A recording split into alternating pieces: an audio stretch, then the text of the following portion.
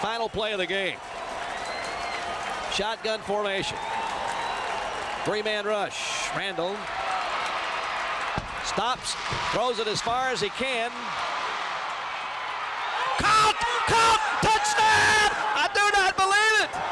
The Tigers pulled off another miracle!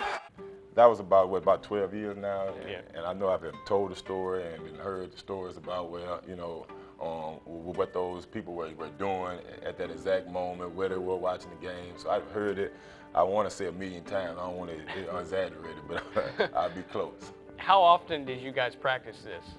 We actually practice every Thursday. We had a lot of situations on Thursday where we practiced, and coach would call the play, and we would line up. And That's you rolling out. What are you thinking at this point?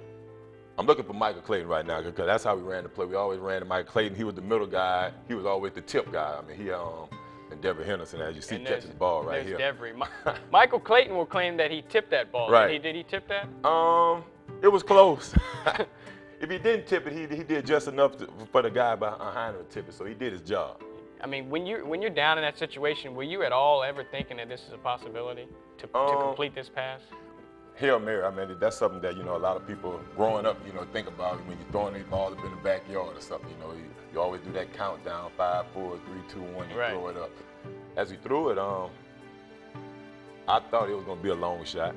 Yeah. Even if he had caught it, I was thinking that he was going to be short. But with Devery Henderson's speed, as you all seen, that he once he got it in his hand, I didn't think too many people were going to be able to catch it. Right now, this last clip that we just saw when you were throwing the ball, now can you see from your angle that he caught the ball, or were you just reacting to the crowd? Actually, after I released it, I seen Michael Clayton jump up, and I was looking through, and then I saw our bench run out there. Then that's when I finally realized, I said, yeah, Devery must have caught that ball. So that was a memorable moment right there.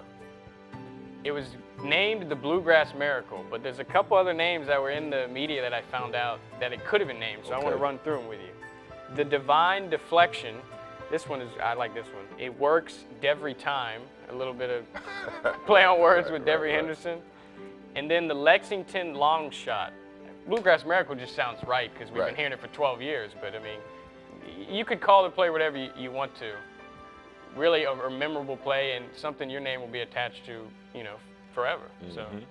Yeah, those other names, I don't think those names fit. But like you say, maybe because we've been hearing it for the last 12 years. But you know, I think that Bluegrass Miracle, I think that's something that something you don't forget. Right.